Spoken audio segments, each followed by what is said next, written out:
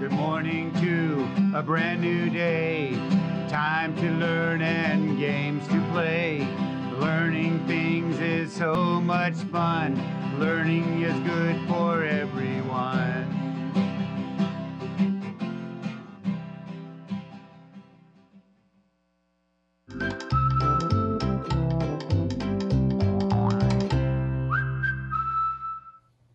Hello, little learners. Welcome back to our learning space. My name is Miss Laura. Can you tell me your name? I'm so excited that you made it back today. I'm also feeling a little bit nervous. I have to tell you something. I am not a good cook. And guess what I did this morning? I piled lots of ingredients into a crock pot and I set the timer. And when I get home, I'm going to see if I made something that my family will eat. It does not look good. My track record is so I'm nervous. Now, when you're nervous, you might need to calm down like I do this morning. So I have some strategies that might help you focus on the present moment and be mindful. So let's use one of our strategies on our wheel of calm. Ooh, our soup breathing. That's always fun. It's reminding me of cooking though. Let's hope it does come out good. So I have some shape soup in here. See the different shapes?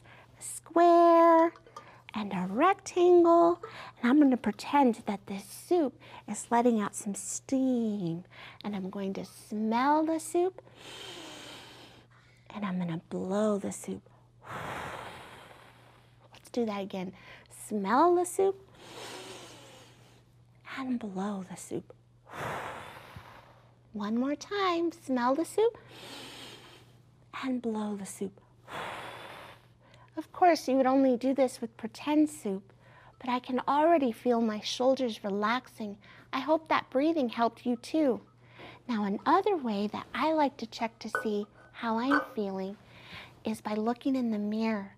So let's help pick out our mirror letter and see what I'm going to use today. Now, for today's letter, I'm going to use one big line, and it's going to go in a zigzag down. And I'm going to use one little line. It's going to go across like this. Can you guess what letter it is? And another one down here. What letter is it? It's the letter Z. Z for zigzag. Such a funny word, and it even tickles your mouth when you say it. So let me grab my letter Z mirror, and we're gonna check to see how we're feeling. Let's see. Oh, I think I know. Now it's your turn to point to the picture that shows how you're feeling. Let's watch. Can you point to the picture that shows how you're feeling? If you don't see a picture that matches how you're feeling, say you're feeling out loud. If you're having a strong feeling like scared, sad, or angry, take belly breaths. That might help calm your body down. Oh, I'm telling you, I'm feeling so nervous and ruffled that I made my Z backwards even. Here's what the Z is supposed to look like. Oof, it's okay to make mistakes. You just go back and fix them. All right, so let's see. We have a special friend today that's going to share their story and their picture with us. Her name is Shayla. See, special letter S. And actually, special letter H. It's called a digraph. It makes two sounds that go together. It's sh. Can we say hi to Shayla? Hi, Shayla. Now, Shayla wants us to try to guess how she's feeling. She was in the store shopping with her family, and she was in the Christmas section. So let's take a look at her facial clues to see. Let's see, her eyes are wide, and her smile is large, and her shoulders look relaxed. If you think that Shayla is feeling happy, make a happy face like this. If you think that Shayla is feeling depressed, make a depressed face like this. Okay, let's take a look. Ooh, a lot of you think Shayla's feeling happy in this picture. Thank you so much for sharing your story.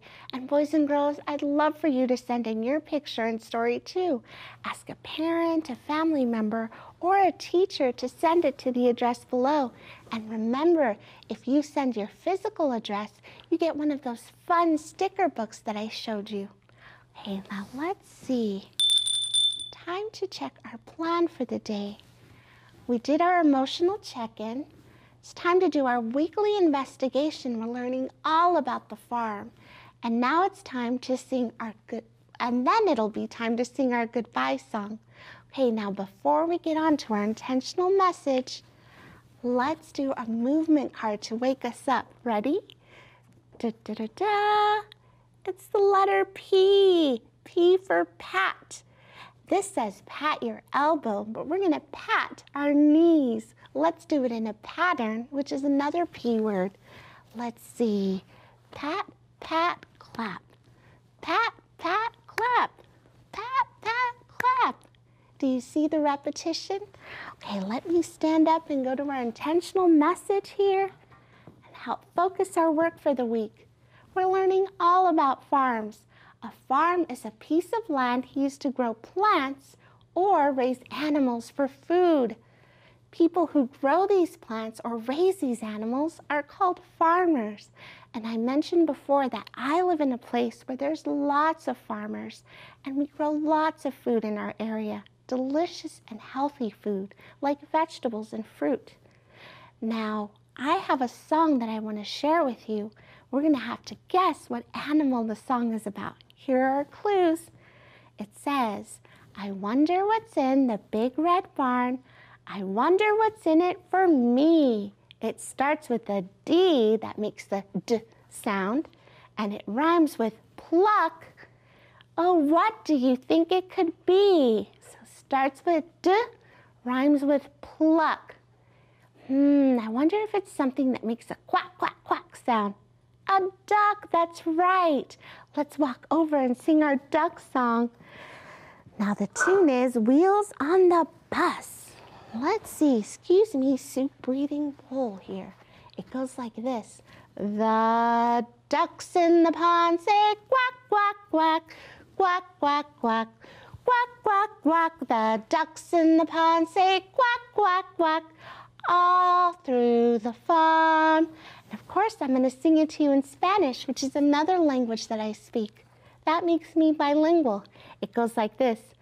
Los patos de la granja dicen quack, quack, quack, quack, quack, quack, quack, quack, quack. Los patos de la granja dicen quack, quack, quack, por toda la granja. Wow, isn't it interesting to see how different languages sound?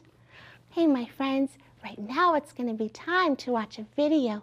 And in this video, we're going to watch Miss Sarah lead us through a science activity. She's going to do an excellent experiment. I wonder what that could mean. Let's watch together. Hi, friends, it's time for STEM.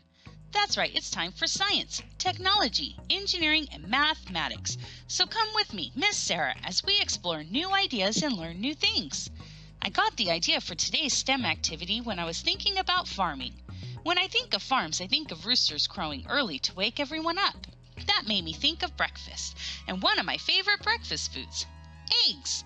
We eat eggs in so many ways. From scrambled eggs to making bread, eggs are an important part of the human diet. Historians were able to track back eggs to being farmed as early as 3200 BC by the Egyptians. There is also some evidence of domesticated chickens in the United States of America before Columbus came here. Currently, there are nearly 200 different types of hens that produce eggs for humans to use worldwide, which means there are chicken farms all over the world. From those farms, we get eggs of all different colors and sizes, but what's inside is always the same. Yummy eggs! So what's our STEM activity today? We're going to do an egg sighting experiment to see what happens to eggs when we put them in tap water versus when we put them in salt water. The materials we will need are 1 egg, 2 glasses, water, salt, and a spoon. The first thing I did was fill both glasses with water, leaving a little room for the water to rise when the egg goes in. Next, I added salt into one of the glasses and stirred it, allowing the salt to dissolve.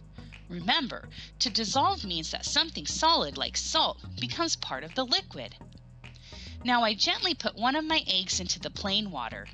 Look at that! The egg sinks to the bottom. Next, I stirred the salt water one more time, then gently take the egg out of the plain water and moved it into the salt water. Hey! The egg floats! What's the science behind this? It's all about density. The egg is more dense, or, in other words, it has more stuff in it than the plain water does. That causes the egg to sink to the bottom. However, when we dissolve salt into the plain water, the salt becomes part of the water, and now the water has more stuff in it, making it denser than the egg. And that causes the egg to float. Now that you've made the egg float, find other things in your house that you can experiment with to see if it sinks or floats. What did we learn today? We learned that dissolving salt into plain water makes the water more dense, allowing the egg to float. We also learned super duper vocabulary words. Sink, going down to the bottom. Float, to stay at the top of the liquid. Thanks for joining me today, and see you next time on STEM with Miss Sarah. Now remember, boys and girls, you can learn all about science in the books around you, and don't forget to check your Sora app. Now, I know from watching my friends in the upper grades that some schools are having competitions about who checks out the most books on Sora. Will it be your school? Now, I wanted you to say goodbye to Wilbur today. Here he is. Wilbur, is there anything you want to say? Oh, he wants to say thank you so much for watching and learning about farm animals. He's going to go back to his pig pen for the week. We might see him again next week. Bye, Wilbur. Okay, now it's time to check our plan and see what we accomplished today. We did our emotional check-in. We did our weekly investigation. We're learning a bit about farm animals. And today we even did some science using an egg.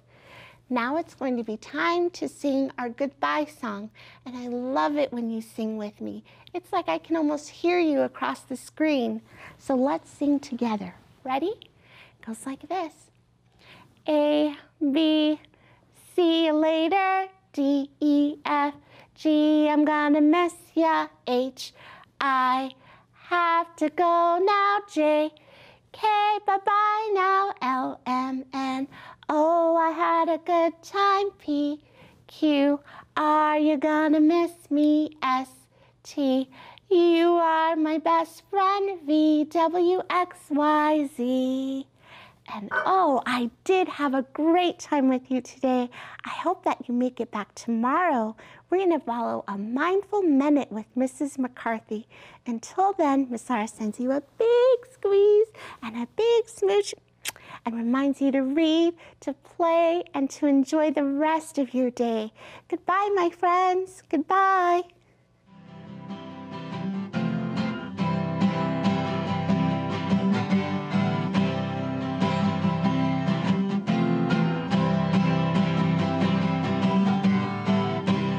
Morning to a brand new day, time to learn and games to play. Learning things is so much fun, learning is good for everyone.